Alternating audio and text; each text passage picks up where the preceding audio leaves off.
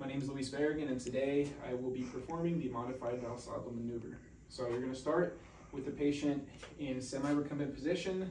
You're going to have them bear down for 15 seconds like you normally would with your standard Valsalva. So go ahead and bear down for 15 seconds.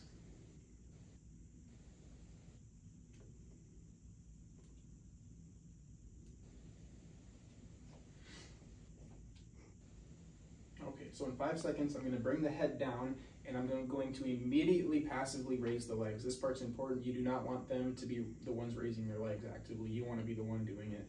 So down and legs up at 45 degrees, just increasing that relaxation phase.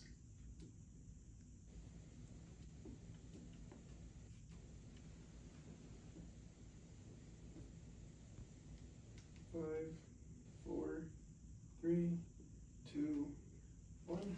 Bring the legs down. Bring the head back up to semi-recumbent. And